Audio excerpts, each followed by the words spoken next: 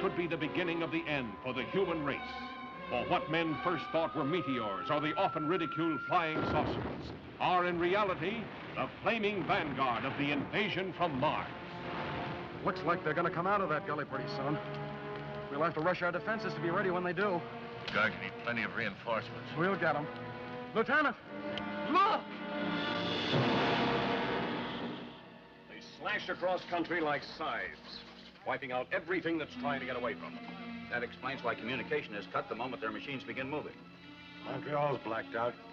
Nothing more's come through. Same thing that happened on the Pacific coast. Anything from them yet? No, Mr. Secretary, we've had nothing from San Francisco for over 5 hours. The nations of the world mobilize their armed might, rushing to defend the Earth against the unknown weapons of the super race from the Red Planet. Is there nothing that can stop the Martian death machines? Guns, tanks, bombs, they're like toys against them. We know now that we can't beat their machines.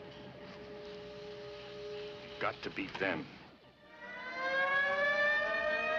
All over the world, human beings cower before the onslaught of these unearthly enemies, whom no one has ever seen. Panic that sweeps around the globe as the great masses of mankind flee blindly in a headlong stampede of hysteria.